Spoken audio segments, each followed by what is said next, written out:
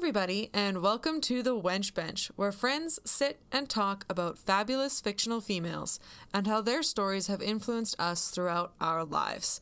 My name is Alison. And my name is Nick. And you may be wondering, what happened to Fonda? Well, we are recording this during the COVID-19 pandemic, so we're both on self-isolation in our homes with our husbands. And Nick is my husband, and today he has so graciously decided to join us as a guest. We will be releasing this as a little bit of bonus content for you all to help fill the hours of self-isolation, and I hope you enjoy it. Now, before we get into our topic, why don't you tell us a little bit about yourself, Nick? So yeah, I'm in my mid-30s. I'm old enough now that I don't remember how old I am. I'm either 35 or 36. I thought about that in the shower this morning, and I don't actually remember. I manage a comic book store. I've been working there for about 15 years now. I don't know how long I've been the manager. I love comics. I love games. I love painting models. I love war games. Those are a lot of hobbies that Alison and I enjoy together, so it's great. And yeah. Perfect. So today, Nick and I are actually going to be both discussing Ripley from the Alien franchise. Yes. I'm going to give you a little bit of a background on Ripley, just so that you can get to know a little bit about who she is. Lieutenant Ellen Ripley is the warrant officer and third in command aboard the Nostromo, a freight ship belonging to Weyland-Yutani Corporation. Appearing in the first 4 movies in the Alien franchise, Ripley is portrayed by Sigourney Weaver, who actually received her first Academy Award nomination for Best Actress for the second movie, Aliens. She is a qualified, smart, and brave woman who time and time again proves herself to be the most competent person in the room, or in these cases, on the ship. She's a single mother with a daughter named Amanda, who is around 10 when the events of the Alien movie take place. So in the original Alien movie, all the characters were written as unisex. They didn't really care who was what, except for Ripley. They wanted Ripley to be a male character, and she even had a different name. Or I guess he even had a different name. They even had a different name. Oh. There you go. At some point, it was recommended to change the character to a female. Now, either by the Fox studio president or by the director. I read both. I'm not really sure which one it is, but that doesn't matter. Nope, as long as it happened. Ripley's a woman. There you go. And we're super excited about it. That's right. Because that means we get to talk about her today. That's right. That's right. No men allowed. Get out. That's right. So, Nick, why did you decide to talk about Ripley today? Well, Ripley is my favorite female protagonist, like in any form of fictional media, not just movies. I mean, comics. She's just my favorite. When I was a kid, probably either early high school or late elementary school, I don't really know when, I was asked, who's your favorite actress? And I didn't really have an answer to that. I still to this day don't really have a favorite actor or actress. I just, it just is what it is. I've never been like that. But like as a kid, I think my favorite actor was Arnold Schwarzenegger, just like pretty much everyone who grew up in the 90s, favorite actor was Arnold Schwarzenegger. And I thought about it, and I said, well, I guess it's Sigourney Weaver. Sigourney Weaver's my favorite actress because she was Ripley. Mm-hmm. And Ripley was just this strong, competent character. I like that in my action movies and my sci-fi movies and my horror movies. I don't necessarily in those kind of genres need a flawed character. Ripley isn't flawed. She's a victim of circumstance. I don't need her to beat her personal demons. In these movies, I need her to beat like almost literal demons, right? Like that's, I love a good drama. I love a good character study movie, but these kind of movies, I enjoy these to see the interesting situation they're in. And so you have this character like Ripley, and in a lot of ways, a lot of my favorite male characters are pretty much just a male version of Ripley, and Ripley is a female version of, say, Dutch from Predator. Yes, we did name our dog after an Arnold Schwarzenegger character from the movies Predator. That is how Mr. Dutch got his name. You can't name a kid Dutch, but you can name a dog Dutch, so. But yeah, I mean, these strong characters with few flaws may seem limited, but it's the strength of the actor and the script that makes them interesting to me. These heroes are often the same, but the situation changes. Ripley is a strong and competent character, but she's just in a shitty but interesting situation. Mm-hmm. So that's why I like her. Something like that makes me curious, too, if she would have been written as simple, one might say, if they had been trying to write for an actual like female actress. Maybe the idea of everything immediately being written unisex was a strong point in this, because they didn't get all caught up in their head trying to be like, what would a woman do? They were just like, what would a person do in this situation? Which I find like when you watch Alien, it's how they play these characters. Like you kind of wonder, like, did they change the script because it was a female in certain situations, or did they just change the way Sigourney Weaver acted in those situations? You know, there's a scene where she confronts the science officer about something, and you know, had it been a male character, it probably would have come off like the exact same dialogue could have been used, but it probably would have been very gruff and like pinned him against the wall and be like, listen here, man, you're busting my ass, man. But in the actual movie, she comes off as sort of like this, like sarcastic, you know, and deliberately kind of nagging him, you know, because they're deliberately leaning into the misogyny of the situation, right? Well, not the chauvinism of the situation. Chauvinism, yes. The chauvinism of the chauvinism of the situation. Exactly. Next, I'm going to give a little bit of history on the production and the creation of the Alien franchise for any of our listeners who maybe haven't seen the movies or don't know that much about them. Alien is a science fiction horror action media franchise. The first movie was released in 1979, with sequels following in 86, 92, and 97. Alien was directed by Ridley Scott and written by Dan O'Bannon. Yeah, Dan O'Bannon actually had a nervous breakdown before this movie was made. Writing the script and developing this movie was actually what got him out of that funk. He was a part of a team for Alejandro Jodorowsky's failed Dune movie, which was a collection of just a bunch of weirdo artists making what would have been like the craziest movie of all time. And after O'Bannon came out of that funk, he brought a lot of those weirdos with him to Alien, actually. It really seems like this movie came out at a time when studios were actually taking chances on weirdos. There's a lot of cult classics and favorites that have come out of that era of sci-fi that maybe weren't great back then, but now have developed this sort of fanfare that so many people like and enjoy nowadays. Yeah, some people might not understand what it was really like at that period of time in filmmaking. There was this pre and post Star Wars era where, you know, Star Wars had to make a lot of their own special effects equipment because so many Hollywood studios had just gotten rid of all that stuff. They just weren't interested in special effects anymore. They wanted just dramas and things like that and comedies. What ended up kind of happening was that when Star Wars hit and was just such a monster, like not just in terms of the movie box office, but all the merchandise, you know, you had all these older studio heads who just did not understand it, but they knew it made money. So they gave a bunch of money to a bunch of weirdo artists to make movies that they didn't understand. They just gave them, said, here, like, do whatever you want. We don't get this. Go nuts. And a lot of them did. And that's why there's this weird kind of golden age of science fiction from the late 70s to I'd say even like late 80s of these movies. And the truth is, a lot of them flopped. Yeah, like they've attained cult status now, but they just missed the mark with the audience. But they're these amazing movies made by really talented people who were just strange. And it took a while for those studios to catch on that, hey, wait a minute, like, they're not all going to be Star Wars, man. Like, some of these things are goddamn weird. Yeah, they're not all going to be Alien. Exactly, right? It also seems like a lot of these movies have that longevity. They do come back. They do become cult classics.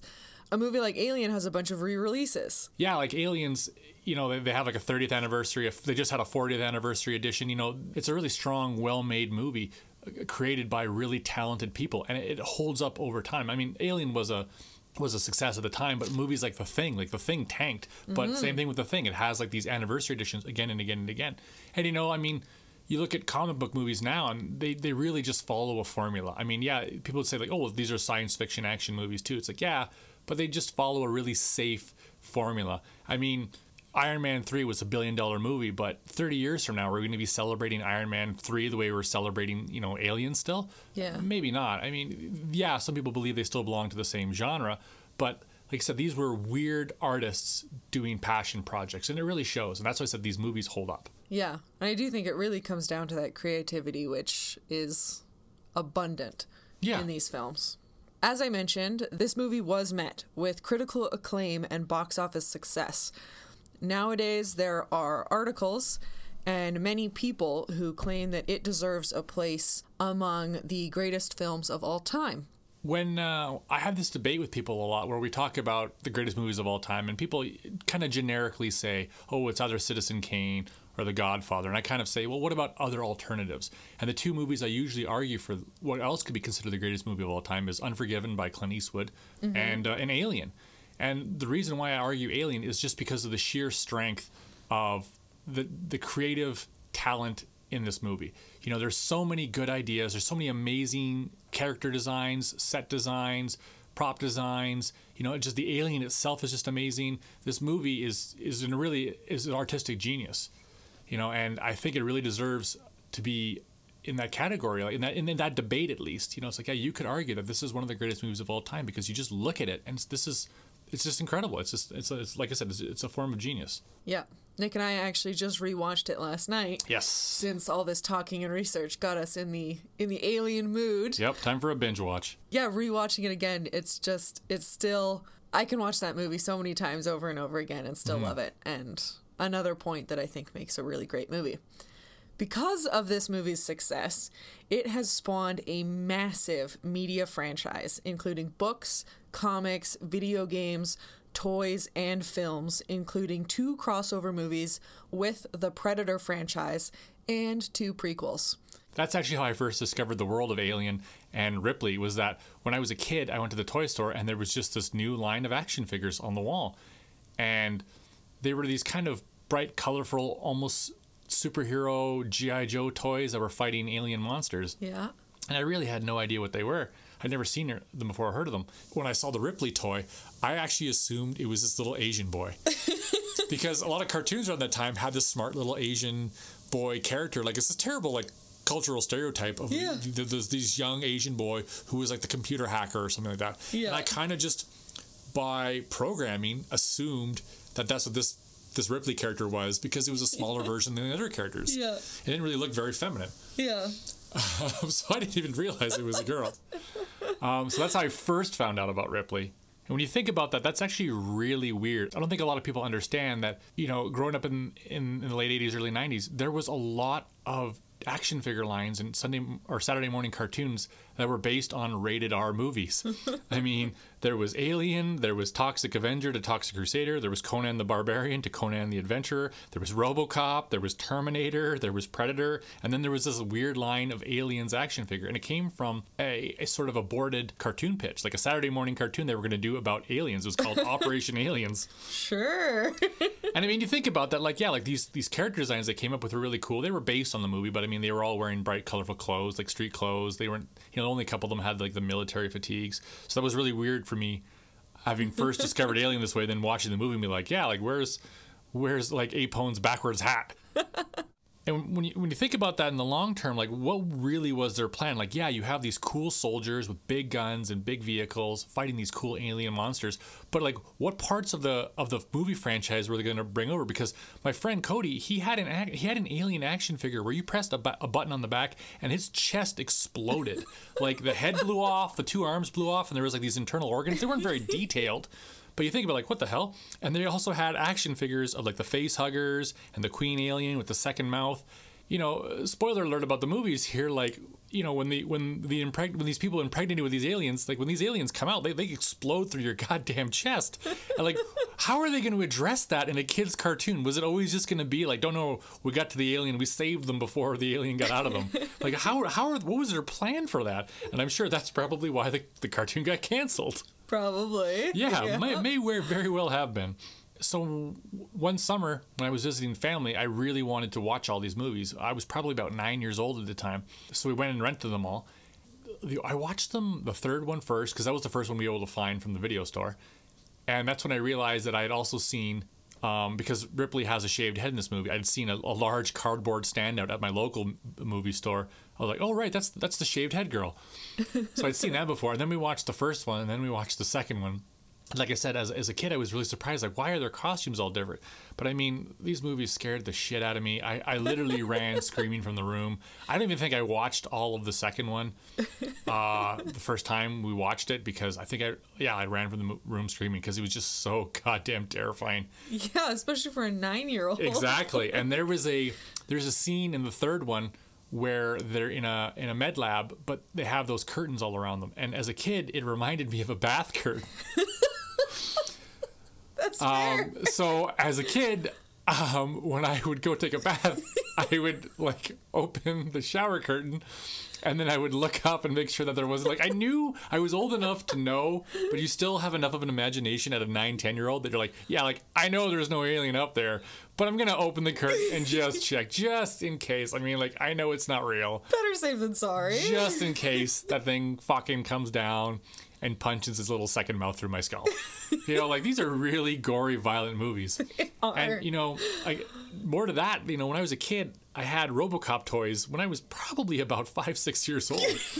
And so I asked my parents, like, hey, can we watch the RoboCop movie? And they're like, yeah, of course, why not?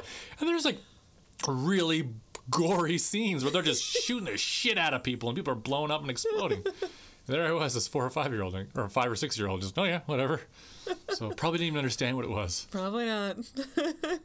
Before we really get into the alien movies, I'm going to tell you a little bit of backstory about the world so that we don't have to try and then explain it when I'm covering stories and synopses and stuff. Yeah. Synopses? I don't know. Sure. Synapses?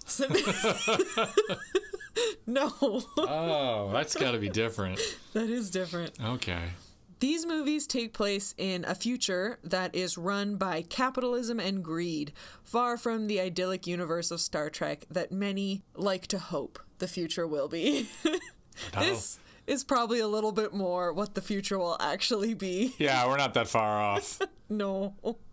Weyland-Yutani Corporation is the driving force behind the plot of these movies. It is primarily a technology supplier manufacturing synthetic spaceships and computers for a wide range of industrial and commercial clients, making them a household name, so like a pretty big... Sexy! Pretty big deal. Evil Mastercraft. Evil Mastercraft. Evil Black & Decker. They are also in charge of many off-world operations, such as colonizing, shipping, and transportation. This is boring, but it actually does help with backstory and understanding. Yeah. Like it's yeah, exactly right. It's the big evil corporation trope, but I mean, it's not done poorly. It's done extremely well.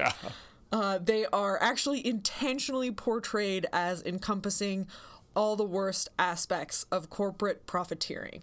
It is all about the bottom line, and human life is considered expendable. Mm-hmm. Basically, all you need to know is that from the top CEOs down to the freight haul drivers, greed rules, and almost everybody is only looking out for themselves. Yeah, this future sucks. It's not good. Yeah, it's not happy. It's actually a pretty good portrayal of the idea of dirty space. Things like Star Wars Firefly, kind of. Yeah. Not futuristic, beautiful like Jetsons. But exactly. And they borrowed from Star Wars on that, on the ship design. Like Star Trek has that really smooth exterior ships, whereas the ship designs in the world of Alien are all very rough. You know, there's a lot of bits and bobs and all sorts of shit on the outsides of the ships. It's not very practical because you'd have to go on the outside of the ship to fix that shit. Yeah. You know, that's why Star Trek says, like all the internal stuff is on... It's on the inside. Yeah, it's on the inside. Like all the important stuff is on the inside, you know. But with this, all that shit's on the outside. Yeah, it's not sexy. It's made to look the opposite of sleek. You know, like they don't want this to look nice. Grungy. Exactly, grungy, dirty. Thus dirty space. Thus dirty space. That's right. So the best place to start is at the very beginning with Alien. I'm going to give you a quick synopsis, and then we'll... Synopsis. You said synopsis. Did I say synopsis? Yeah, synopsis. Fuck. I'm going to give you a quick synopsis of each of the movies, and then Nick is going to give us the color. That's right. The crew aboard the commercial freight ship Nostromo is awakened from stasis due to a distress beacon, and company policy stating that they must investigate. They land on the nearby moon LV-426, sustaining damage due to the treacherous atmosphere and rocky landscape. An away team goes to investigate while our heroine remains aboard, along with the 2 engineers who must fix the ship and Ash, the science officer. The away team find an abandoned spacecraft that is unmistakably alien. Inside, they discover a room full of eggs, and while inspecting them, Executive Officer Kane is attacked by a strange spider creature that leaps from the egg. It melts through his helmet and attaches itself to his face. While the team is away, Ripley discovers the beacon is not one of distress, but warning. Captain Dallas and Navigator Lambert return to the ship carrying Kane, but Ripley, acting as senior officer, refuses to let them aboard due to quarantine measures. Ash overrides this and lets them aboard anyways. In trying to remove the creature, they discover it has acid for blood, and it eventually dies on its own, releasing Kane seemingly unharmed. Before returning to stasis, the crew sits down for a final meal where we get the famous chestburster scene, and so begins the fight against the alien, or xenomorph, as we come to know the species. Throughout this struggle, the crew are slowly killed one by one, and we discover Ash is in fact an android who was secretly ordered to bring back the alien.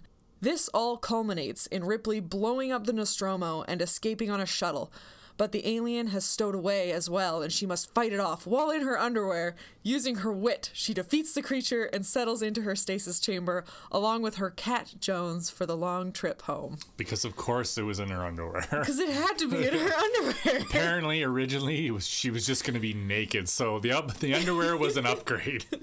For all their progressive feminism, they're just like, put that bitch in her underpants. Yeah, she was wearing too many clothes for the rest of the movie. Exactly. And as we watched the movie again last night, like, these are the least functional underwear in the planet. It's almost like somebody was like, yeah, this is what women's underwear looks like, right? Yeah, like somebody who had never seen women's underwear before. Exactly. One of these weirdo artists that worked on the movie was just like, well, it's only supposed to go halfway up your ass, right? Like, it's like literally only goes halfway up her ass. And as much as Nick and I would like to dig into every part of this movie, I do leave a decent amount out of all the synopses for these, because these movies are so full of action and creativity and fun and story that I'm going to try and sum up as quick as I can, and we're going to try and just talk about the parts that are important and I think going to be the most interesting. Yeah, I mean, I can't sit here and just describe to you, like, in detail, like, how tense these scenes are and how they carry for these long notes. And I don't think you want me to describe, what the motion tracker looks like and be like, oh, that's an ice cube tray on the side of it. Like, you just gotta look at the goddamn thing, all right? Watch the movie. Do it. Yeah, god damn it. So, what scenes do you want to talk about today, Nick? Well, one of my favorite scenes is one of the most iconic scenes from the movie is what's called the space jockey scene. So when they get to the planet and they first go on the alien ship, there's this giant set they built where they come in contact with, which is one of my favorite sci-fi ideas, like a cliche, I guess you could call, which is the dead space captain, where they find a ship somewhere and there's just the skeletal remains of a space captain. So like, what the hell happened here?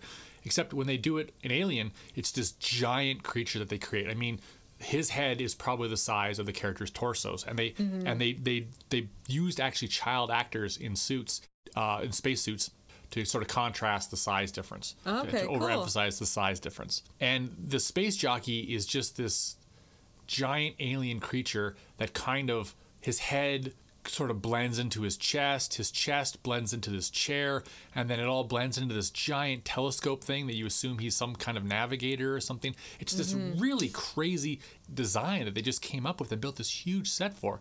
And it's only a couple minutes in the movie, but it really, like, holy shit, like, this is clearly foreign. This is clearly not something we understand. And when you look at the character's head and how it molds or how it blends into his chest, it's so strange, and it's just so creative, and it's just so genius. And then they just leave. And it's not really a throwaway idea, but again, it's a couple 2 minutes, and they never come back to this alien. They never do anything with this character ever again. And you're just like, well, what the hell was that thing? Never mind the rest of the movie. What the hell was that thing? And it's just this gorgeous set piece and this gorgeous character design they came up with. As we talked about earlier, there's a prequel to Alien, and that's called Prometheus. And Prometheus goes back and they deal with these space jockeys. Unfortunately, they didn't do a terribly good job. They really humanized them, and they shrunk them down, and they made them really accessible, and which I think took a lot away from them, because when you look at them, for the last 30 years, up until Prometheus came out, there was 30 years where we just had no idea what these things were. And there was just so much imagination and wonderment where you're like, what is this? What does it all mean? And then they do a movie and it's like, oh, that's it? Like, that's all it means? It's just a really big human. Yeah, just a really big humanoid, and he was wearing a spacesuit. Yeah. Whereas if you do, like, look at it, if you pause and you really take a look at it, it's not particularly humanoid. Not the really, way no. that it joins in with the chair, and the whole spaceship is really an intriguing biomechanical design. Like, it all looks very natural in a way, but unnatural to us, which is really cool. It really uneases you because you recognize it, but it's like that clip on YouTube where you see someone supposedly having a stroke on a newscast, where you know all these words, but just not in that order, and it just, you know, it sounds familiar, it looks familiar, but you're just not in that order. It just doesn't make sense. Yeah. And it just really uneases you as the viewer. Like, I kind of understand, but I don't understand. Yeah. Right? And it's like, what does this mean? Like, what is this? You know, that's not where that's supposed to go. And so just so creative. Now, probably the most iconic scene of Alien is the dinner scene. Now, this is right after Kane has come back to the ship, and the parasite, the face hugger, has fallen off of his face, and he's seemingly okay. And they're like, oh, okay. You know, the crew's kind of just sitting there kind of thinking to themselves like, oh, well, I guess the alien just couldn't survive in our atmosphere, because they were wearing spacesuits when they were on that atmosphere. I guess it just shriveled up and died. You know, kind of like finding like a dead spider somewhere that's died, you know, but it wasn't squashed. You just like, oh, okay. I guess we're okay. Yeah, I guess it's dead. And again, remember, this is 1979. A lot of those movie stereotypes and tropes don't exist yet. Like, they exist because of Alien. And so the crew's like, well, I guess it's time for dinner. And they go around the dinner table, and this is the famous scene where Kane starts having, like, seemingly like he's choking or having a heart attack, and then this blood shoots out of his chest, and all of a sudden it just rips out of his goddamn chest, and there's this bloody little monster that comes running out of him, and just everyone's screaming and freaks out, and it's so well made, it holds up to this day. About 10 years ago or so, I showed these movies to a friend of mine who had never seen any of the Alien movies, and they looked at me when we came up to this scene and was like, well, wait a minute, what are they doing? And I paused the movie. I was like, what do you mean? Like why are they eating dinner with that guy? Like, he's sick. And I looked at them and I said, like, do you have no idea what's coming? And they said, no, I don't actually. Like, I was like, you've never seen this scene parodied? You've never seen anything? Nope. I was like, cool. And I just pressed the play button, and they lost their shit when that alien came out of there. Just lost their mind. And it was so cool to watch someone see that for the first time, because I'd seen it before. I'd ever seen the movie. I'd seen it parodied. Like, if you haven't seen Godfather ever and you watch Godfather, you've probably seen, you'll go like, holy crap, like, I've seen this movie a million times in parody form. Yeah. Right? And so as a kid, I had seen that scene somewhere else, you know, parodied before I ever saw it in the movies. And I was like, oh yeah, right, that scene. Yeah. So the other thing about Alien that most people notice but don't kind of understand, it's kind of a little bit more subconscious, is they kind of sit there and go like, man, like, that thing kind of looks like a penis. Because by now, what you've seen the face hugger. And the face hugger, when they peel it off, they kind of dissect it. And you're kind of sitting there going like, oh, that kind of looks like a vagina. You know, like, oh, I don't want to say anything, but that kind of looks like... And they even kind of like prod at some things, and you kind of like, if you really look at it, you're like, what is that? It kind of looks like a clitoris.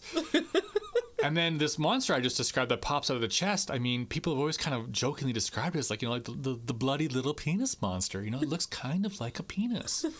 You know, and then later on in the movie, when you see the actual large-scale alien xenomorph, he's got this long tube head, and it's got this, at the end of it, it's kind of got this head to his head, like this tip to his head. And even when, you know, he's got a secondary mouth that jets out of his face, you know, it's just this kind of tube that just goes around penetrating people. And it's all, you know, people kind of get kind of uncomfortable and squeamish, like, this movie is really kind of phallic. Like, can you believe they did that by accident? Like, can you believe this happened? Like, that nobody noticed?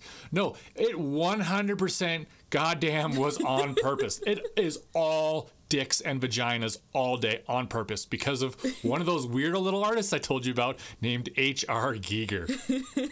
Now, H.R. Giger was this weird little Swiss surrealist painter, sculptor, set designer. You know, he worked on these movies. And like I said, with Giger, all day, every day, dicks and vaginas. When they brought him in, the original kind of rough sketches of the alien was very much just a regular kind of alien you would expect. And then he showed up with all his tubey ribbed dick drawings and all like the spaceship, all the interiors of the spaceship, the alien.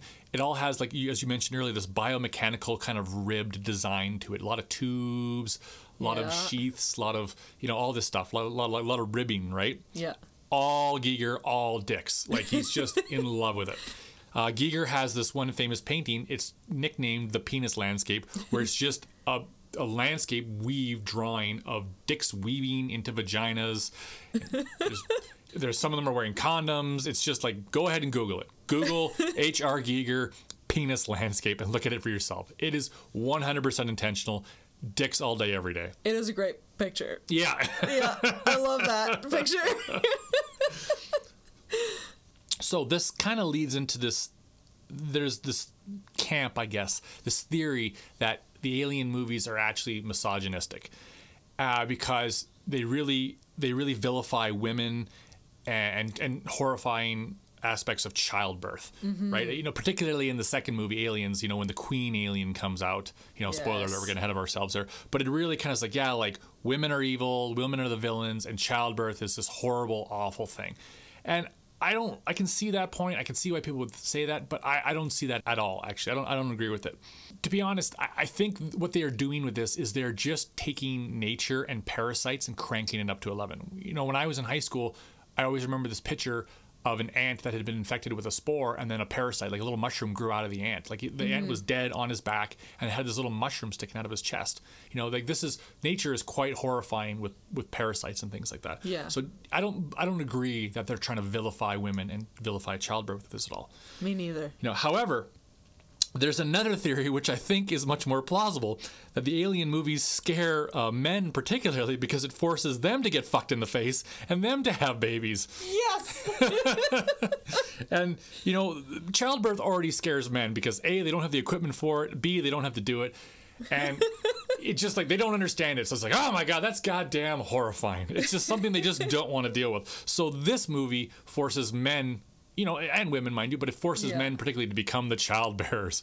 And like I said, they don't have the equipment, so it's not coming out of their dicks. It's coming to rip its way out of their insides. Like, that's the way I think they are preying on men who view childbirth as scary. It's like, this is exactly what you think happens. That women get just get fucked, and then and now it's happening to you. Yeah. So preying a little bit too, I feel, on like that toxic masculinity of like, oh, how dare that thing penetrate like me, a man. Exactly, right? Yes.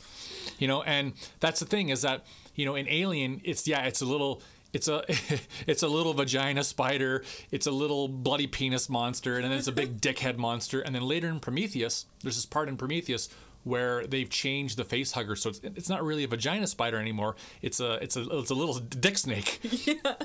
And just like the face hugger, like, it attaches itself to your face and then impregnates you. And when I was watching the movie, or after I'd watched the movie, you know, people were kind of talking like, man, like, can you believe, like, it kind of looked like, you know, that little face hugger was, you know, forcing the guy to give it a blowjob. Like, can you believe they did it? I was like, yes, 100%. That's what they were doing. They were making that alien fuck you in the mouth, like, to make you even more uncomfortable. Yeah. Right? Like, they're like, oh yeah, you've already seen your face get attacked by a vagina. Now you're gonna see your face get attacked by a dick snake. They're gonna fuck you in the mouth. So again, do I think this was intentional? Like, they were trying to really make people uncomfortable about birth? No, like I said, I think they were just taking nature and cranking it up to 11. You know, but can I picture, you know, Giger sitting there with O'Bannons and they're talking about like, yeah, and then the little dick monster's gonna fuck you in the face. And then the men will have the babies. Yeah, it is a very sexual creature. It is a penis and a vagina and it'll blow. Yeah, like 100%.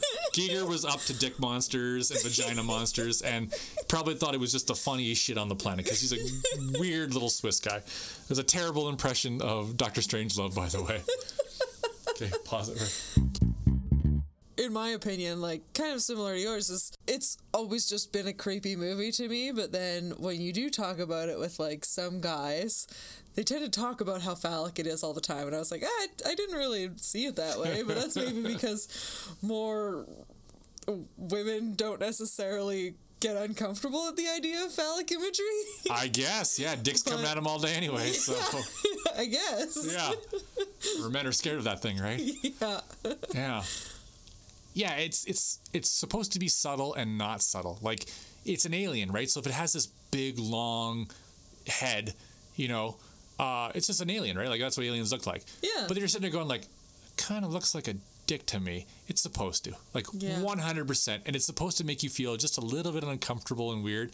Again, like, is that because they were intentionally doing that? Or is that just because Giger's a weirdo? A little bit of column A, a little bit of column B. I don't know. Both? Yeah. You know, I think what happened was Giger showed up to the set one day with these drawings, and they're just like, that's fucking great. Yeah. You know, I don't think they're like, hey, draw us a dick monster. You know, because we want to make the, you know, it was a happy accident, but Giger's probably sitting in a corner going, yes, it's a dick monster. Yeah. So all they made my dick monster. Yeah, I can't believe it. Yeah, so all your friends are like, oh my God, do you think it looks like a penis? Yeah, dipshit, it does. Fucking prude.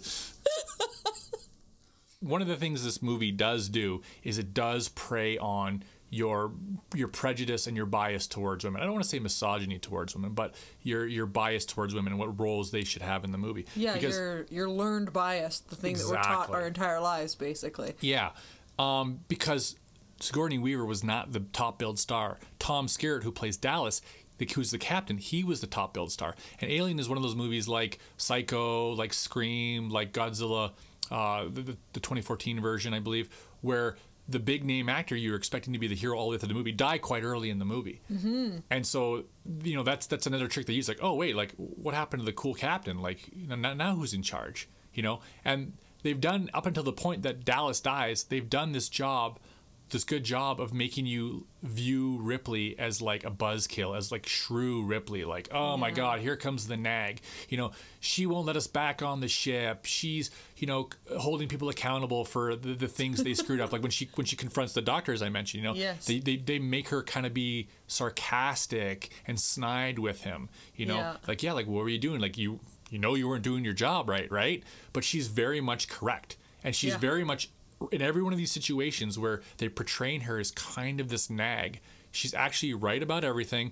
And she says things like, you know, like if we do this, there's a good chance we're all going to die from it. And they're just like, yeah, we don't care. We want a party kind of thing. Yeah. And they all goddamn die for it. She says it multiple times. Like, you're putting the rest of the crew at risk by doing this. And she's the only one that lives, so. And they won't listen to her because she's the woman. Yeah. You know? And they have this other female character, Lambert, in there. And Lambert is much more of the damsel stereotype character where she's kind of crying and kind of a panicky idiot most of the time and can't hold it together.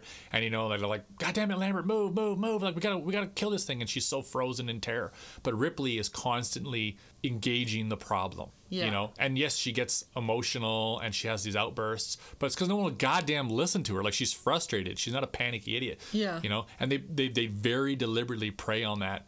As the audience member, they know you're going to sit there and think like, well, the woman's not going to do it. You know, where's the man?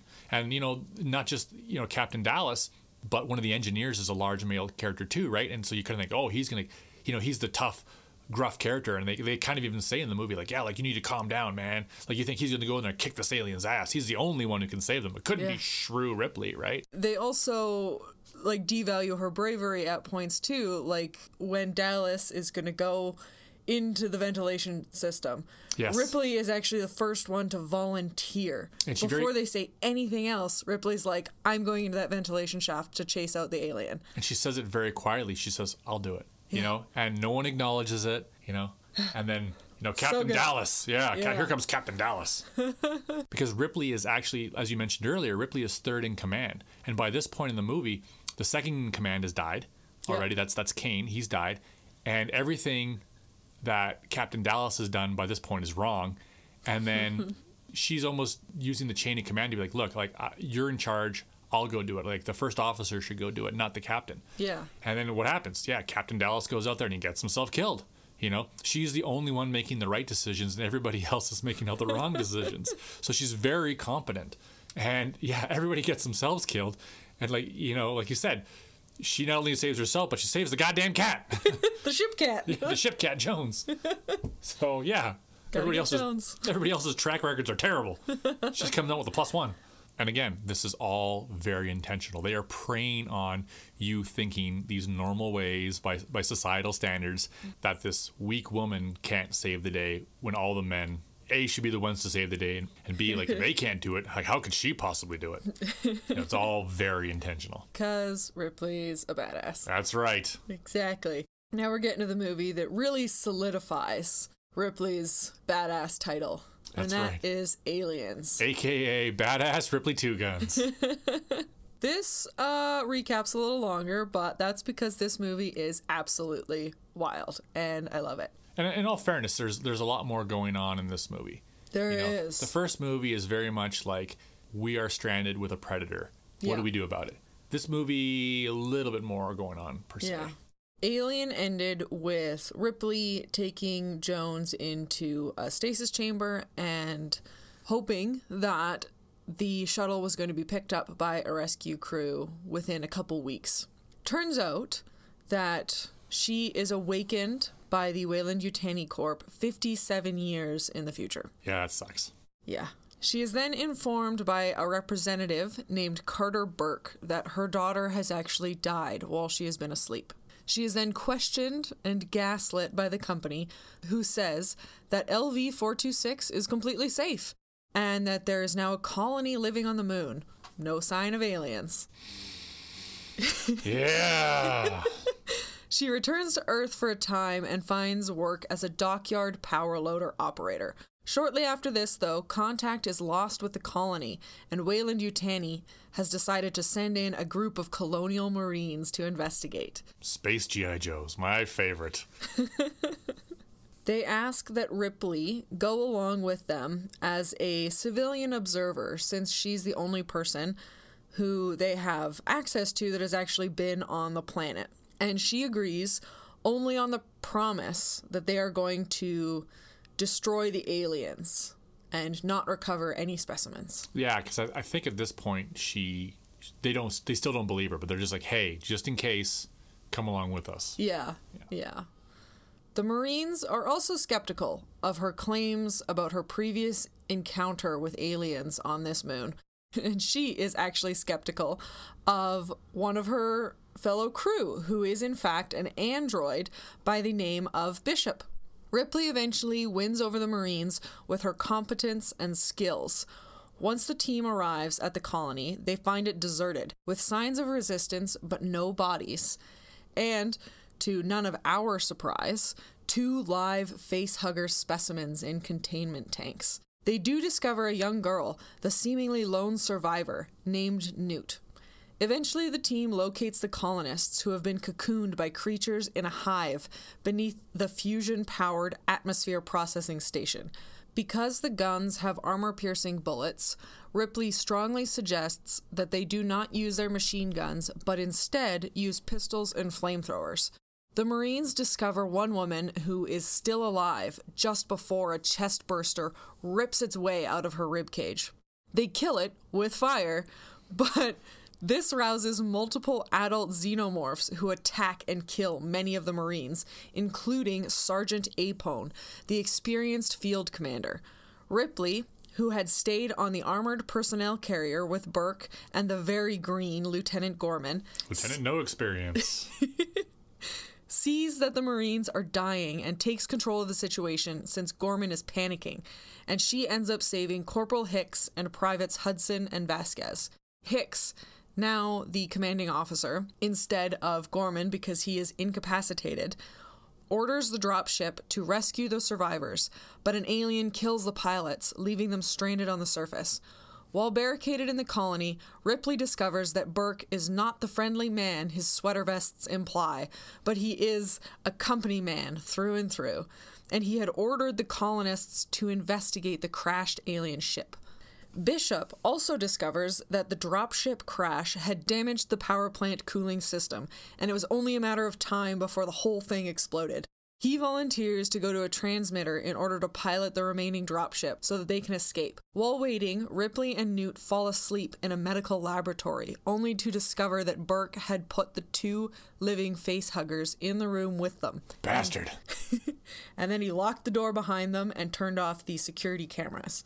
His intention was for them to be impregnated so that they could then smuggle the chestbursters through the quarantine to get them to Earth. Ripley, being the smart woman she is, triggers the fire alarm, which alerts the Marines who come to the rescue. The power gets cut and the aliens attack the group. Newt is captured while everyone but Ripley and Hicks are killed. The 2 reach Bishop in the dropship. But Ripley refuses to leave Newt and goes back for her with a rigged together pulse rifle / flamethrower. Badass Ripley 2 guns. Luckily, Hicks had given Ripley a tracker bracelet, which he insisted was just a precaution, that she had subsequently given to Newt. She manages to rescue Newt, and the small trauma family of Ripley, Hicks, Newt, and Bishop return to the main ship. What they don't know is the Queen Xenomorph had managed to stow away on the dropship, and she attacks Bishop once they land, ripping him in half. An awesome fight occurs involving a power loader suit and the line, "Get away from her, you bitch!" It ends with the Queen being sucked out into space. Now safe, Ripley treats Hicks's wounds, and the group then enters hypersleep for their return journey to Earth. The end. Question mark. Or so they think. Or so they hope. Jesus. Yeah. Christ. They should not go into hyperspace or hypersleep in these movies. They should just age regularly and pilot the fucking ship. Yeah.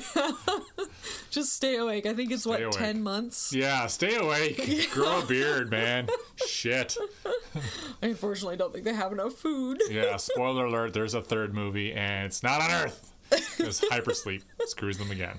Yay, hypersleep. So, clearly tons of awesome stuff in this movie. Yeah. What do you want to focus on? Okay, so Aliens is actually not only my favorite of all the Alien movies, Aliens is actually my favorite movie of all time. That's not actually true. That's usually what I just tell people when they ask me what my favorite movie is because my actual favorite movie of all time is Transformers the movie, like the animated movie from 1986. When you tell people your favorite movie of all time is a cartoon, they go, no, but like a real movie. And so I tell them Aliens. Now, don't get me wrong. It's pretty much 1A and 1B. Like, they're neck and neck. But if I could only pick one movie that I have to watch for the rest of my life, it would be Transformers. Nice. You know, I love Aliens. It's such an amazing movie, but just a slight nod to Transformers the movie. And this movie's the one that really solidifies why Ripley's my favorite female character of all time. I mean, it's just like I said, I can't stress it enough. Badass Ripley 2 guns. Yeah. You know what I mean? She is always right. You know, she's always doing the right thing. The poor woman spends her like entire movie career being like, fine, fuck, I'll do it. You know, and this movie really hammers it home. A couple of the scenes that really stand out to me in this movie, at the beginning there, you know, when she's got that kind of company tribunal where they're kind of being like, look, like, why did you commit the heinous crime of property damage, you know, and she's explaining to them, like, look, like, we encountered something and it killed all of us and this is the only way to do it. And they're just kind of like, yeah, whatever, but why did you blow up the ship? It's this really weird kind of like, they're really hammering home like how awful capitalism is. You know, it's just kind of this weird scene. It's just like, oh my God, like, yeah, everyone's dead, but you know, you blew up that goddamn ship. Yeah. They say something like a substantial dollar value attached to it. Yeah. And well, the thing that you'd think that they would be most upset about is the very plausible theory that Ripley snapped, murdered her entire crew, and then blew up the ship. Yeah. But no, they don't care about the crew dying. They don't care about the idea of alien life. Yeah. According to this scene, I don't believe that they don't believe her. But I think they know exactly what happened on that ship. Yeah, you think they're gaslighting her. Yeah, I think they're gaslighting the shit out of her. Covering their tracks kind of thing, yeah. But yeah, like, don't care about the people that are dead. Just, how dare you get rid of all of our good ore. Yeah, our good mineral ore that we had 57 years ago. Oh, my God. Fuck. So then we jump ahead a little bit here to when the Marines are prepping the spaceship. You know, and again, Ripley is a trained crew member of a spaceship. You know, she knows what she's doing. And then she asks, like, hey, can I help? I feel like a third wheel around here. Like, what can I do? And she runs. This is where they show that she knows how to run the power loader suit, which is basically like robot forklift armor. Yeah. You know, this will come in handy later. But they do it. They did such a good job of integrating that into the story where they make it look like she's proving herself to Sergeant Apone and Corporal Hicks. And they have this little moment where she's got like this big missile loaded up and she's kind of looks at them and says like, where do you want it? Like, oh, I see what you did there. Sexual innuendos. Yeah, she's talking about dicks. And they do a really good job of camouflaging the fact that they're showing you this is what a power loader is and she knows how to use it. Because most movies have this awful moment in them where I call it the this fucking thing, a scene, where out of nowhere, They just show you this device, and someone's like, hey, what's that fucking thing? Oh, this fucking thing? This fucking thing does X, Y, and Z. And they go, oh, cool, okay. And then they just walk away, and you go, oh, holy shit, obviously that's going to come in later. I mean, Prometheus has a really bad... They do it really bad in Prometheus. Really bad in Prometheus, where they just show you this med pod. Like, oh, what's this fucking thing? You know? It's like, oh, it's a med pod, but it's only designed for men. Exactly. Like, and usually these things, again, they're establishing, like, we have this... We're going to use it later, so you don't ask where you got it from, but it's so obvious. Aliens does a really good job of disguising that. Yeah. Until later, when you're like, oh, that fucking thing. Yeah, but you like, it doesn't stand out when they first show it to you, right? You're not sitting there going, oh, what's this fucking thing? Like, no. You see, that scene's about Ripley proving her worth, and they hide it in there so well. So good. Yeah. So now that they're on the planet, and they're investigating the facility, the Marines are super jumpy. They're all scared. You know, they're serious, but you can tell, like, nobody believes Ripley, but they're all a little afraid that she might be telling the truth. Yeah. And eventually they discover, like, the acid blood leftovers, I guess. Like, somebody, there's been a firefight, and something burned a bunch of holes through the floors. So they realize, like, holy shit, like, this woman might be telling the truth about this acid blood thing, that these aliens have acid for blood. And, you know, they're using their motion trackers, and they get something, and they start freaking out, and they start to they almost kill Newt, the little girl. And this is when Ripley has to kind of like step in with her sweet mom skills. And they're all jumpy and afraid and want to shoot first and kill. And she just dives in head first with a flashlight to go get this poor little girl and save the little girl. And then Hicks uses some secondary dad skills. Yeah. Some sweet dad skills. Yep. And this is when you first kind of get introduced to the little trauma family. Yeah, the little trauma family. The character of Lieutenant Gorman in this movie, when they're doing the drop from the ship down to the surface, they make a note of saying that you can tell he's inexperienced, that he's never done any actual combat drops yet. You know, the ship is rattling as it's breaking down into the atmosphere. Hicks is taking a nap because he's just the coolest motherfucker ever. And Gorman is clearly like shaking there, kind of like getting a little bit nauseous. And when they go in to find the colonists deep in the actual facility, and everything goes to hell, the aliens start coming out of the walls, start killing everybody, Gorman freezes. You know, like I said, he just doesn't know what to do. And this is another one of those scenes where Ripley's like, God damn it, I guess I'll do it. And Ripley takes over, and she gets in the armored car, and she saves the day and saves the Marines they can save, and gets the hell out of there. And that's when Gorman gets knocked on the head and has like a concussion, and he's knocked out for a bunch of the movie. Yeah. Now this is deliberate too. Like you don't really realize this. Like, why would they send in such a green, inexperienced lieutenant? Well, because the company's manipulating these things, I guess, right? 100%. Like, they deliberately want a guy who's useless running this so Burke can have his way. You don't know this yet in the movie because Burke is still this nice guy wearing a nice vest. But, you know, it's all very deliberate. And Gorman has a nice retribution scene at the end of the movie where we realize, like, yeah, he is a good guy. He just didn't know what he was doing. But it's not his fault. Like, there is a large conspiracy against all of them. And Ripley's telling them, like, God, we're being fucked. And none of them believe her. And just slowly, more and more and more, it's being revealed that, yes, Ripley was right about everything. And Ripley has to take charge. It's like, fine, fuck, I'll do it. But that's what we want to see from Ripley. Being right about everything and taking charge. Exactly. But it's not Ripley's, excuse me, it's not Gorman's fault, right? No. Like, he's not a bad person. He was set up. They were all set up, you know? But again, Ripley's right. One of my favorite parts about this movie is how they improve the female side of her character. Yes. In the first movie, you really do get the sense it was not necessarily a story written for a woman. It was changed by having a woman there, but the story itself didn't really matter. Whereas in this one, you have those mother moments with her caring for Newt. At one point, they're sleeping together and like having a nap together, and it's very sweet.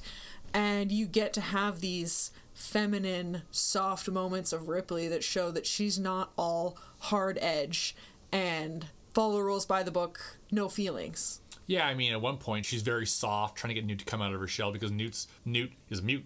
At this point, like, she won't talk to them. Yeah, and it's like her little surrogate daughter because her daughter died, and so she's still, this is her time to come to terms with the fact that her own daughter is dead now and she never got to be a mom, and so you kind of play that, but it's never taken to a point where she's like crying and upset, and like they don't take it far enough that it feels tropey or forced. Yeah, they give Ripley more feminine moments, but they don't change the character of Ripley. You know, in the first movie, she doesn't have those feminine moments. You can tell, like, they just had Sigourney Weaver act those moments in the script differently. Yeah. You know, whereas this time they're like, no, like here's some feminine moments for Ripley. Yeah. You know, but now all of a sudden she's not a hysterical, panicky idiot woman who's just like, oh my God, there's a girl. You know, like, yeah, like we have to save her. Yeah, like my daughter. I don't know why she has like a Showtimey accent, but whatever. It happened. It's fine. happened. But this movie also does a really good job at explaining her skills and giving her opportunities to gain more skills without having it feel like forced, like with the power loader.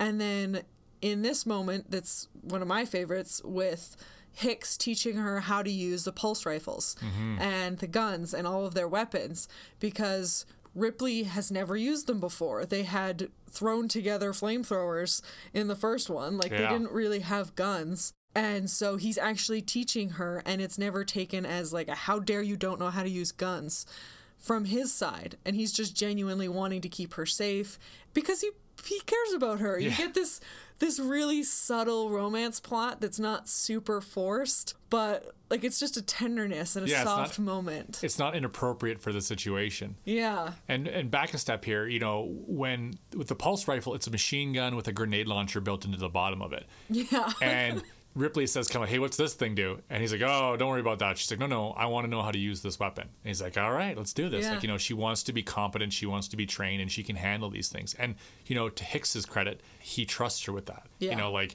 you wouldn't just give a grenade launcher to a goddamn kid. He's not showing Newt how to use the grenade launcher. But he's like, no, this woman knows what she's doing. And I shouldn't just give her the beginner course. I should show her all facets of this. Mm-hmm. And it is really a sign of great filmmaking and great storytelling on a part of not only the directors, but also the actors in being able to capture these moments of emotional shift in this movie, which does a particularly excellent job because it gives you that break from the action, the stress that you really need, but it also has to feel natural. Otherwise, it'll feel like jerky and it'll kind of play with your emotions in a way that brings you out of the movie. Yeah. But this kind of pulls you in further, and it's a really it's a really beautiful moment. It's a tender moment about guns, right? Like Hicks and Ripley don't go for a walk down the corridor, you know, and pick flowers that should not be in there.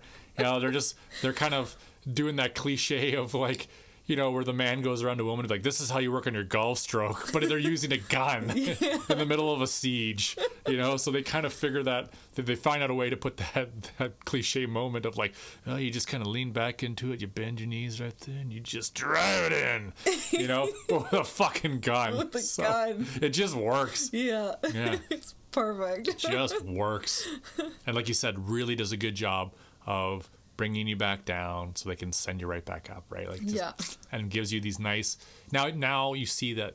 Now you care more about Hicks too, though, because Ripley cares more about Hicks. You know what I mean? So it makes you care about these faceless Marines. I mean, there's even a part earlier in the movie where they confuse the names with Hicks and Hudson, right? Like, you know, and now he as a character is starting to stand out, which, spoiler alert, Hicks is my favorite character in this movie. I love Ripley, but Hicks is actually my favorite. I definitely maybe sort of kind of have a giant platonic man crush on Hicks. Yeah. Anyways. Yeah.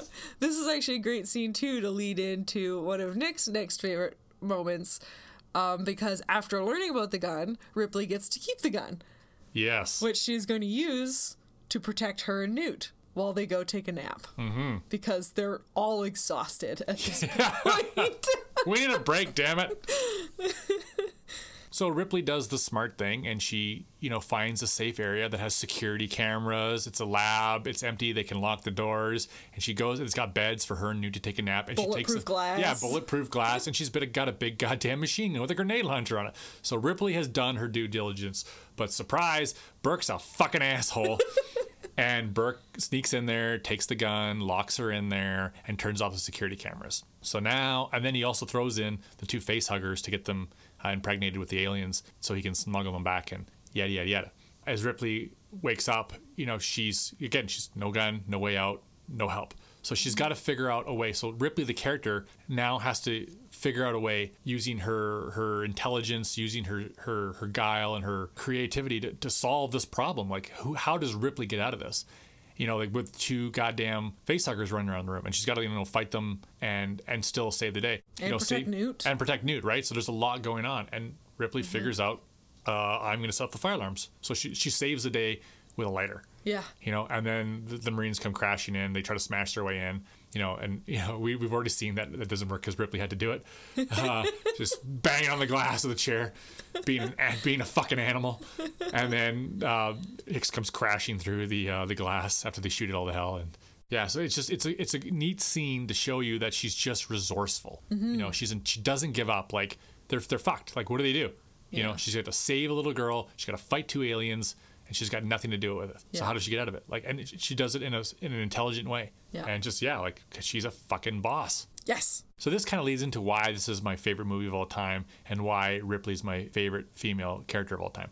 As a kid, I was just Mr. G.I. Joe. Everything was just G.I. Joes. And this movie is basically just G.I. Joes in space versus monsters, right? Like just the soldiers, guns, monsters, just everything I fucking love. Yeah. And this is just what leads into, you know, like said multiple times, is badass Ripley 2 guns. This is why I like her so much. It's just this simple. She's an awesome, strong, competent character with 2 guns. She takes a machine gun with a grenade launcher and duct tapes it to a flamethrower, and she goes and she kicks a bunch of ass. I mean, at this point, everything has gone to hell. Everybody's pretty much dead. You know, everything's gone to hell. She knows what's down there. They're about to escape. Yeah. And but Newt's down there. Newt is down there trapped, and she doesn't give up on Newt. She knows that these aliens are likely not going to kill Newt. They're likely going to take her down, cocoon her, and impregnate her with another alien using a facehugger. So she knows she has time, and so she gets her guns. She gets her extra flares and her grenades, and she charges down into the depths of hell, basically. You know, where everybody else died, that no one else could do. You know, she charges down in there head first. You know, how badass is that? That's all I really need, right? Is a strong character in an interesting situation. You know, that's about it. Like, it's that simple for me, you know? So they just did a good job, and I love it. Same. So one of the other most famous scenes in the movie is the final battle where we're back on the ship, and Ripley, who has sweet power loader skills, uses a power loader to battle the alien queen. Yay. You know, this is the famous, like, get away from her, you bitch scene where Ripley comes out of the little side hatch and she's got this, like, basically forklift armor. And this is just, it's just so over the top. It's so ridiculous, and it's just so awesome, right? You know, like, she doesn't have a gun anymore. There's just this, what do I do against the queen alien, the biggest of all aliens? Well, I got to fight it in hand-to-hand combat. It's like, it's so over the top, but it's just so cool. The biggest alien you've seen. Yeah, exactly. They can't use their guns on the alien because they're in their spaceship. So if they shoot this alien, it's gonna bleed acid blood over the goddamn place, and they're all gonna die. So she's gotta fight this thing in hand-to-hand combat and fucking throw it out the airlock, right? Right out the airlock. It's just awesome, and it's just what a way to end the movie. You know what I mean? What a way. Like, and then you know, I don't know, Well, because then it wraps it all up with, like, her bandaging up Hicks, and she puts Newt to bed, and like, it's all very, like, and she even puts Bishop to bed, right? You know, Bishop at this point, the android, has been ripped in half by the queen alien. And she even puts him to bed too, so that they're a cute little trauma family. Uncle Bishop can come, you know, they can all just relax and go home, right? And that's one of the really interesting things about Ripley's character too, is that early on they established that she does not trust Bishop because he's an android, and the last android, I guess the only android she's probably ever met, was Ash, and Ash tried to kill her because he was programmed to work for the company, and then he went crazy when they were trying to defeat him, when they were trying to stop him, and he tried to shove a goddamn magazine down her throat, a rolled up magazine. Yeah. And the most brutal way to kill somebody in, what the fuck was that? Any movie. Yeah. I don't know if you see that a lot in movies, but he's just, shove this fucking magazine, this rolled up magazine down your throat. Jesus Christ. And so, as the movie progresses, you know, Ripley begins to trust Bishop. You know, Bishop is really, he's also a very competent, but he's a very soft-spoken character. It's really quite interesting the way Lance Henriksen portrayed him. Yeah. And she learns to trust Bishop. You know, at first we are supposed to trust Burke, the human, and kind of have a distrust for Bishop the android. Like, oh, Bishop the android's going to work for that evil Weyland-Yutani company. But as the movie progresses, you realize, oh no, Burke's the fucking scumbag, and Bishop's actually just a regular, nice old android here to help. And Ripley, she doesn't hold that against him that he's an android. She's not biased against him. She's not prejudiced against him. At first she's scared of him because obviously trauma. Yeah. PTSD going on there a little bit. But then, as he proves himself, oh yeah, I can trust you.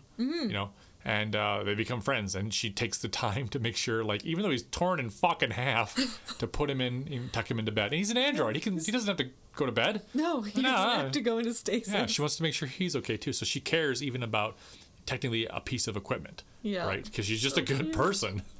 Yeah. Exactly. I love their relationship. Yeah. That's actually, out of all these movies, out of all the Alien movies, the only part that still creeps me out is there's a scene in the movie where someone has to crawl through this extremely, like, this movie's got a ton of tunnels in it, but they can, like, walk through the tunnels, they can crawl through the tunnels. They take Bishop's character and they put him into a tunnel where he can't even crawl. He has to shimmy through it.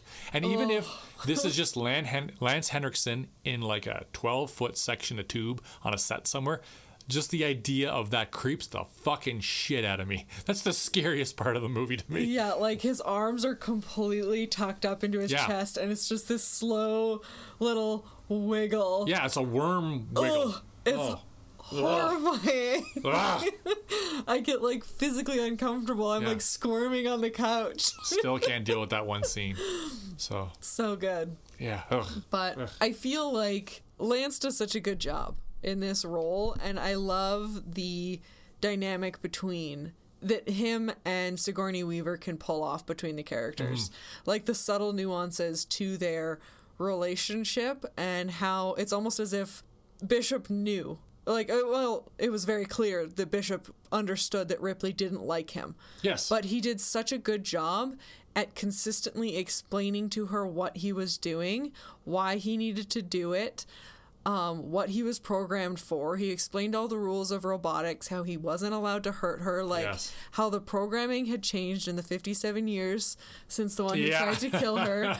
And he just handled her with such care, and like... He's the only one that believes her the whole time. Yeah. He's the only one that takes her serious. He's the only one who isn't like shortcutting her and being like, oh yeah, whatever. He's competent too, right? Like he's trustworthy eventually. Like, I think he's trustworthy the whole way through. Like, I don't want to say he's not trustworthy just because Ripley doesn't trust him. He's a very soft, tender character. You watch their relationship grow, right? Not just like her develop a new relationship, but he has to start at the bottom. Yeah. Right? And there's these moments where like they try to give him a gun and he's like, yeah, no thanks. And then when at the end of the movie when they're about to take off, Ripley says, like, how much time do we have? He's like, oh, plenty of time. He's like, we're not leaving yet. He's like, we're not? And he doesn't try to yell at her and be like, no, like, we got to go, man. Like, he's like, okay, go save the girl. Like, I trust you. Yeah. You know what you're doing. Yeah, and there is a moment where they do, like, a little, like, fake out. Yes. Which, like, when you watch this movie and you kind of forget this moment where she comes out having rescued Newt and the ship is gone. Yes, Bishop is gone. And you're just like, Bishop is gone, Hicks is gone, they have no way to escape. I think the plant is blowing up. I think she even says, God damn you, Bishop. Doesn't she? Like, yeah. Like, she's like, no, I knew it. Yeah. But then he floats down because he's like, I couldn't stay landed anymore. Yes. Because the ground was too unstable. And you're just like, yes. Fake out, I am trustworthy. So, yeah. It's so good. Yeah. Oh, gosh. Yeah, and they have a tender little moment. Yeah, at the end of the movie where they're back on the ship, where she's kind of like, basically like, thank you, Bishop. And then the Queen Alien rips him in fucking half, and he's spitting milk everywhere, and it's fucking gross. And you're just like, Jesus Christ! And it really makes you care about that moment. It makes you, like, feel it. Yeah. They're just such a good movie. There's a reason Sigourney Weaver got a nod for this movie, which at the time, aside from I think maybe Silence of the Lambs, was one of the first horror movies to ever get like Academy nods. Well, yeah, I mean obviously Silence of the Lambs is later on, right? Yeah. So yeah, like Sigourney's the trailblazer on this one, right? Yeah. We're on to Alien 3 now, where we actually get to explore a little bit more of their relationship too, because there's a couple cute little tender moments between Bishop and Ripley in Alien 3 as well. What's left of Bishop? What's left of Bishop? Ooh. So, following the events of Aliens, Hicks, Newt, and Ripley are in cryotubes, and a fire starts aboard the ship. They are then jettisoned along with the damaged remains of Bishop in an escape pod that crash lands on Fiorina 161, commonly known as Fury, a foundry facility and penal colony inhabited by male inmates, many of which stayed voluntarily after they found God and some form of salvation there. Hicks is killed in the crash, and Newt seemingly drowns in her tube. The prisoners find the crash and the passengers, and as they carry away the bodies, we see a face hugger approaching one of the prisoners' dog. Ripley is awakened by the prison doctor Clemens, played by Charles Dance, who Tywin Lannister. Tywin. Very young-looking Tywin. Oh, he's awesome in this movie. So good in this movie. Yeah. He informs her of the passing of her fellow passengers.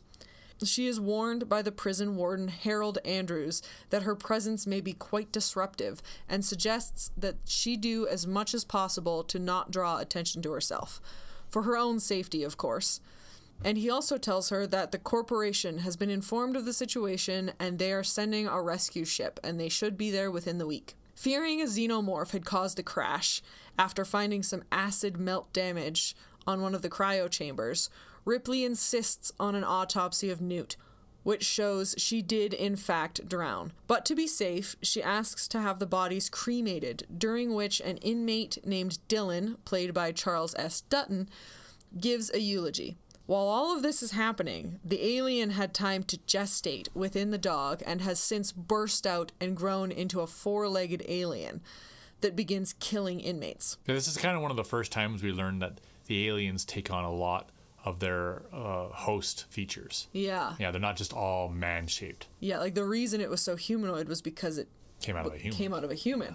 But having it come out of a dog. Dun, dun, dun, dun, dun.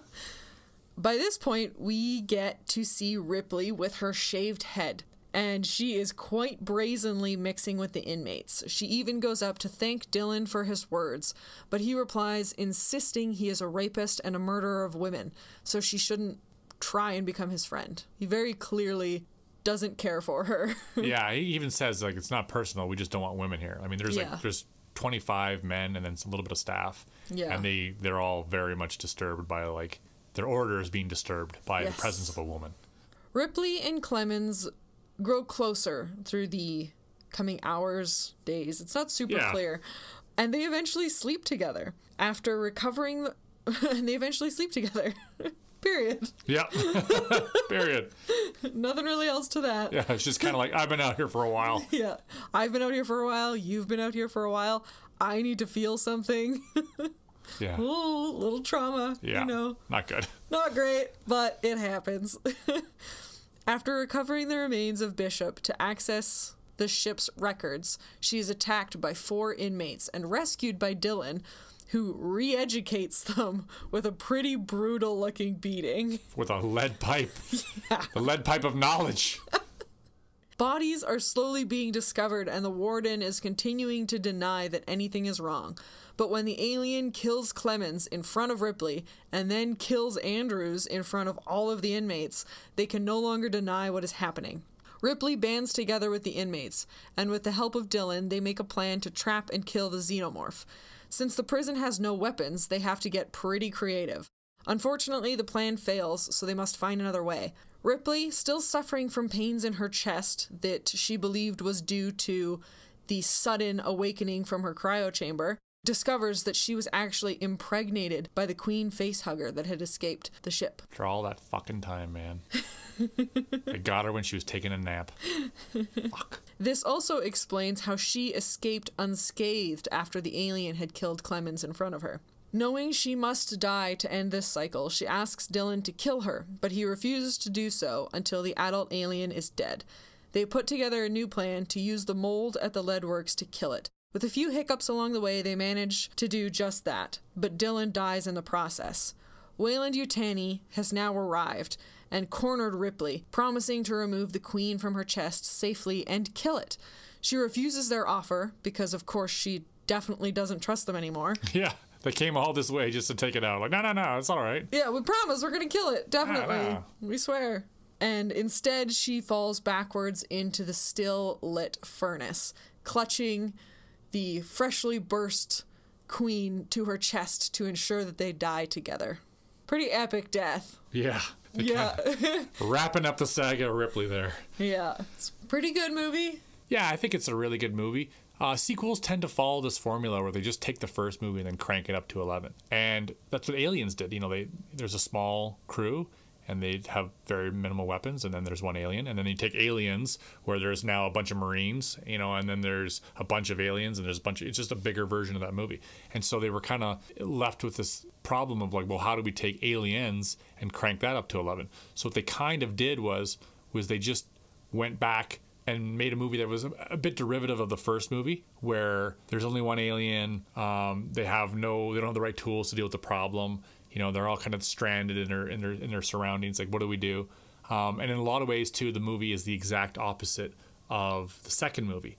In the second movie, they're well equipped and well prepared. They have all this technology they can use to help defeat the aliens. And this one, they have like no technology. Like, they're literally using candles and like shovels and shit. Like, they just have nothing. So they try to do an approach where like, okay, let's go back to the first movie. You know, at the same time, let's do the complete opposite of the second movie. And a lot of people don't like it for that reason, where they just think it's just kind of, again, derivative of the first movie and like not a good follow-up to the second movie. But I think the movie holds up great on its own. I really quite like it. Yeah. And I think there's some amazing actors in there. I mean, Sigourney Weaver, again, obviously is amazing.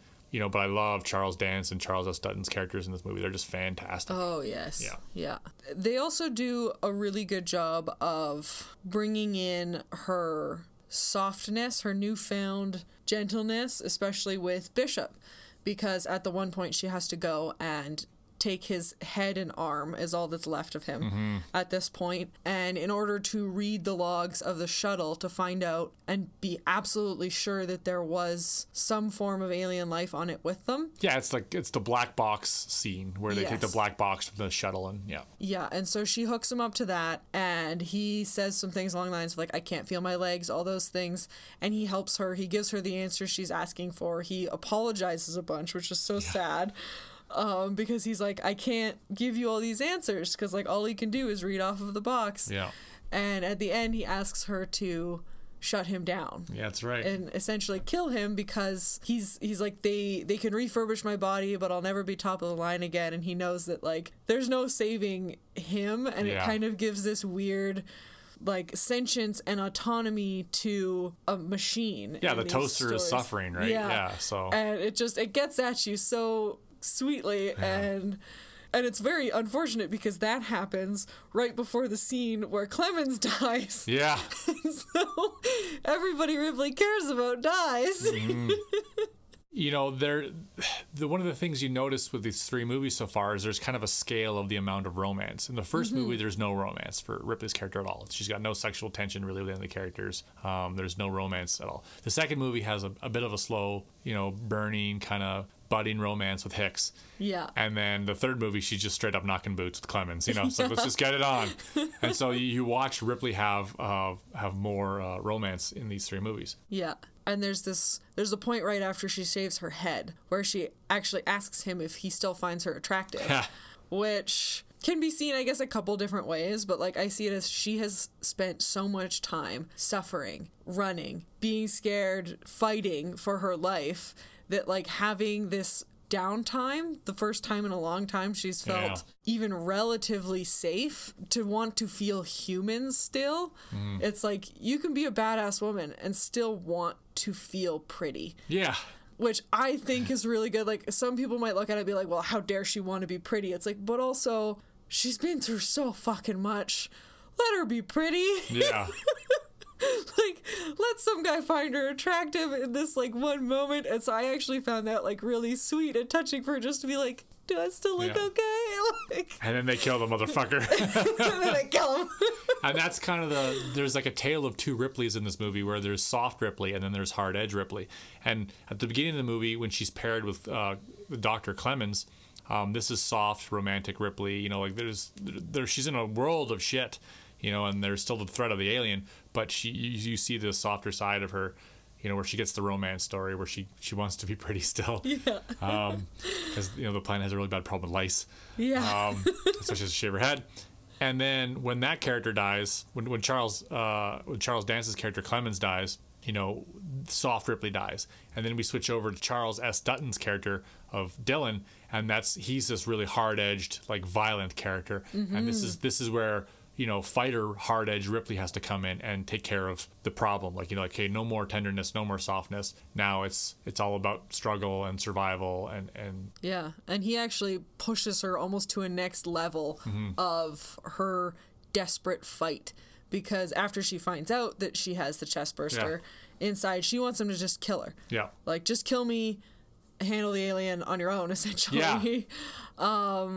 And she doesn't know when this thing's coming out. She's not necessarily trying to quit on them, but she's got to get rid of this queen. Yeah. Right? Otherwise, way more people are going to die. Yeah, but the character of Dylan realizes that they need her too. Like they need her too. To help them defeat the other alien. Like, if I take care of your problem, that's one thing, but what about our goddamn problem? Yeah.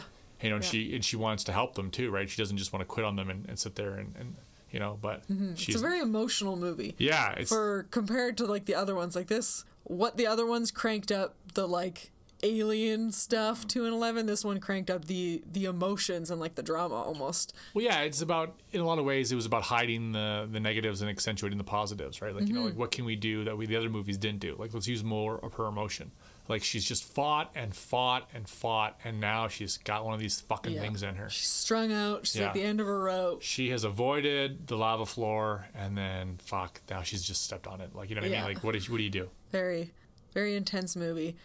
And they also bring that emotional intensity into the end. Yes. Where Weyland Yutani Corp decides to just dig that knife in a little deeper, and they bring in the person who they modeled Bishop after. Yes. So they bring in the face of this android that she actually connected with and trusted, and they're gonna trust, like, she'll trust him. Like one more sleaze bag thing. Like, let's just like, oh hey, remember me? And it's pretty vague at the end whether or not it's actually the real Bishop or it's another android. Yeah. Because they hit him in the head with like I think it's a wrench. Yeah, a wrench or something. Big heavy wrench. Yeah, and he's, instead of spitting out milk, he's got blood down the side of his face, but his ear is like hanging off the side of his head in a very strange way. Yeah. And you're like, oh, is he a robot or not? And it's deliberately been kept very vague. I don't know why they did that, but they did. Yeah, so just one more dig to poor Ripley. Yeah. Here's your best friend. He wants to betray you too. Fuck me. Right. Which I think just extra pushes over the edge in her Christ-like fall position. Yeah, exactly. Sacrifice. Yeah. Yeah. And after this point too, like, this is just after the death of Dylan. Dylan sacrifices himself to save her. Yeah. He fights the alien in basically hand-to-hand combat to give her time to save everybody. Like, at this point, it's just kind of just the two of them. Yeah. There's the two of them. One other guy. And he sacrifices himself to save that one other guy, and not really Ripley, right? Like, wow. It was never really necessarily for her. No, because he has to sacrifice himself to kill the alien. Yeah. Yeah. And so one of the most famous parts about this movie is the fact that Sigourney Weaver had a shaved head. That was really this kind of, like, I saw that parodied a lot when I was a kid. Yeah. Right? And it's just like, oh my God, she's got a shaved head. There's this weird thing that kind of happened around that era where they were taking white women and shaving their head. I mean, there was Sinead O'Connor, but there was, Ripley had a shaved head. Then Robin Tunney's character in Empire Records had a shaved head. And then Demi Moore in G.I. Jane had a shaved head. And it was this weird kind of thing that where people were like, oh my God, wow, like, look how pretty she still is, even though she's ugly because she has no hair. Like, like, how brave of her to shave off one of her best features. It was this like faux girl power thing where they were, I don't know how to explain it. Like, they were saying basically like, yeah, like, wow, that's so brave of her to abandon her beauty. Yeah. But it's still these very gorgeous women. They just have really short hair. Yeah, like, it doesn't really change how pretty they are. Yeah, exactly. But it's just, this makes them intense. Like, they were really kind of obsessed with that for a weird little period there in the 90s. I don't know why, but it was quite common. Yeah. I do like how the idea of like shaving your head now, especially after something like Furiosa, like the shaved head, on white women has come back pretty furiously, even with things like the half shaved head and those kind of haircuts making like a really big resurgence in our pop culture. And I like the idea of them kind of being like, my hair doesn't matter, like kind of throwing off the shackles of the patriarchy and saying like, fuck you, like I don't need hair to be a woman. Like having long hair doesn't make me female. Yes. Like it doesn't matter. I am who I am with or without my hair or whatever, all my piercings, like all the things that women are now like using to almost liberate themselves away from this idea that like men own their bodies. Well, again, people going through chemotherapy, you know, when men do, they just, whatever, they got no hair. But women do, you know, it was very common for them to wear like a bandana. Yeah. Or like, never mind just not even just a wig, but like an actual, like a bandana. Like, you know, here's a woman with no hair. Like, oh, cover up your shame. And like, that's fucking weird, man. But in these movies, you know, like those are the tough women because they have no hair. Yeah. You they know, don't care? Yeah, exactly. Like, I guess. It's like, oh, if she has no hair, she must be strong. It's like, no, there was a lice problem. Yeah. Yeah. And in like Empire Records, it's because that character's suicidal. And G.I. Jane, it's because she's in the army, right? Yeah. You know, I think that it works for Alien because it's just it's a stark style choice. You know, it looks interesting, right? Like it's just, you know, it's kind of a part of the identity of the movie. It's like, oh, this is the one where she shaves her head. Yeah. You know what I mean? It also kind of fits with the idea of like being less noticeable at the prison too. Like her clothes are all very baggy. Oh yeah. She's assimilating to that population. She's assimilating a bit. Because she's a very much like these movies are very much a story of Ripley the outcast. Yes. You know, people don't listen to her. People don't take her serious. In the second movie, she does assimilate with the Marines. She proves herself, and in the third movie, there's this weird part where she kind of becomes one of them, but they're still not comfortable with her. You know, but they slowly realize again she's the competent one. She's the one who's in charge. She's the one who has the plan, and they know it. You know, they know to trust her. You know, because she's just like a leader character, right?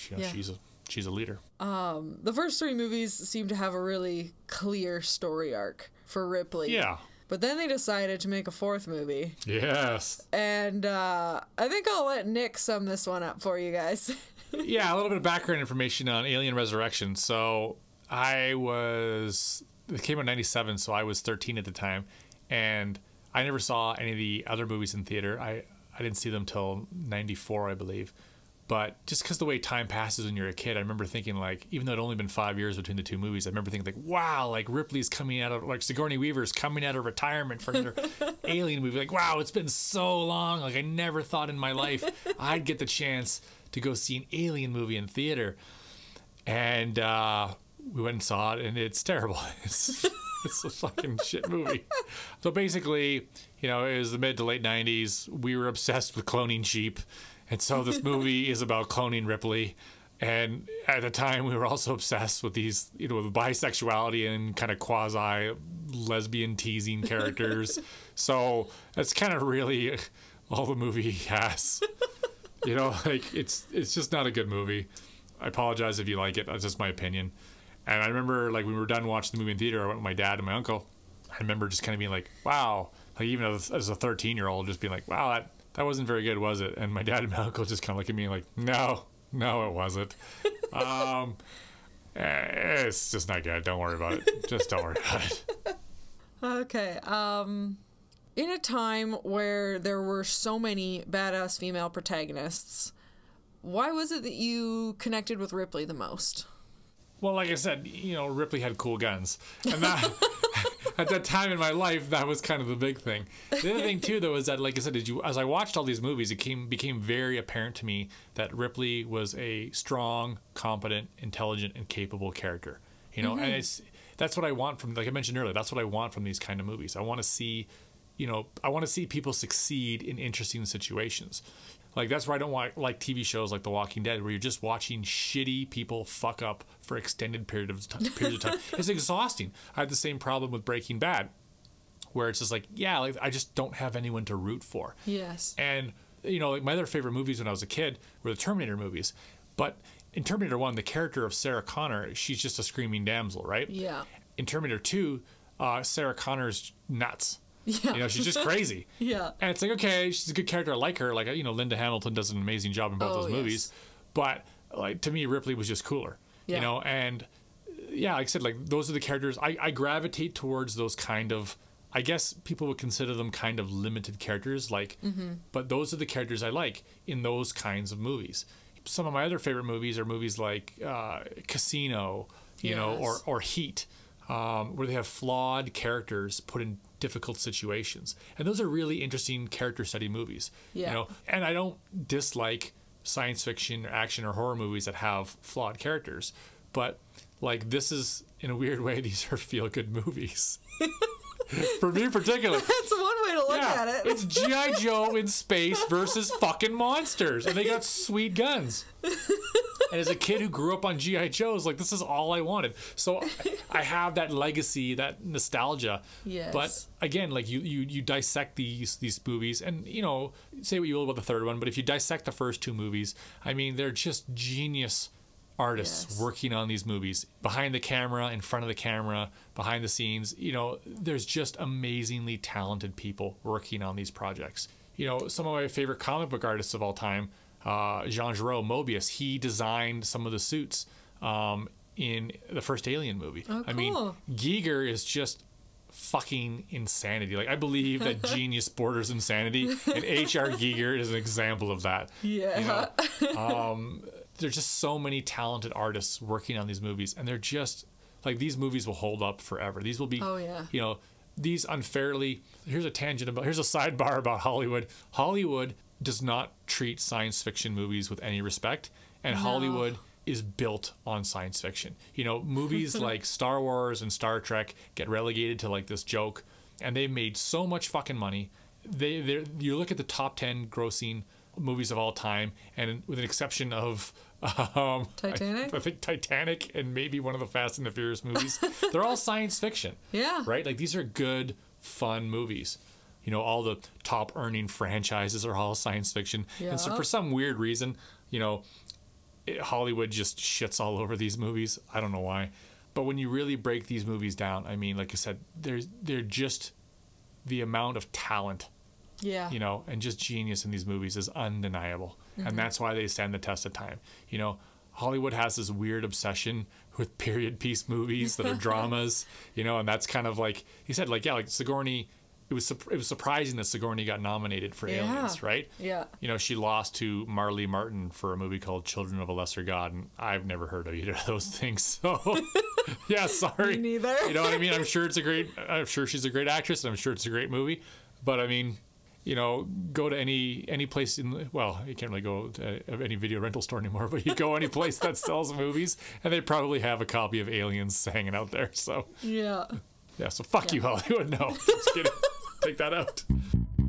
The artistry and the creativity in these movies is undeniable. The storytelling, the character building, because you wouldn't have such a strong movie without such strong characters. Yeah. And that comes down to actors. That comes down to so many different aspects, so many different gears turning to make something so incredible, something that connects with people and that you can love as a kid because of guns.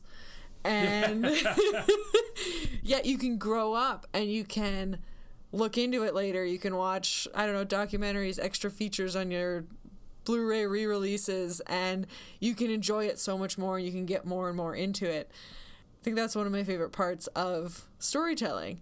And so one of my favorite parts of just getting to talk with people I care about and people I like about all the different characters that they love, especially the women ones, because, you know, that's what this podcast is about. Yeah. So I want to thank you for coming on and talking about Ripley and ranting about Hollywood. Thank you for having me in our guest room. We're recording crudely. Is there anything that you'd like to plug before I sign the show off? Yeah, I actually make my own webcomic called Life the Necropolis. Surprise, it's basically just G.I. Joes in space. The tagline I have for it is science fiction adventure comic book about a wandering mercenary. I always describe it to people as basically a cross between Star Wars and Good, Bad, the Ugly. It's just me, like, again, just drawing G.I. Joes in space, having the time of my life. You can check that out at my website at lifethen.com, lifethen.com. I'm on all the social medias. I don't have a standard tag, unfortunately, because a bunch of them were taken here, and you just can't, I couldn't get them all the same. But I'm on Twitter, Instagram, Facebook, Tumblr. I'm on all those things. So, but yeah, going to the website lifethen.com is probably the easiest way to get it. And I write it, I draw it, I color it, I do everything myself. So. And I'm so proud of him. Thank you. I don't make a goddamn thing on it. So, you want to give me some money for it? Buy a shirt. Shit. You can find us wherever podcasts can be found. Please make sure to rate, review, and subscribe if you haven't already. You can follow us on Tumblr, Twitter, and Instagram at wenchbenchpod. And if you want to reach out, you can send us an email at wenchbenchpod@gmail.com. All of the art for the Wench Bench was designed by the wonderful Tessa Joyce Riecken. You can find her on Twitter at Werevile. Thanks for listening. Talk to you soon. Bye. Goodbye. Have a pleasant day.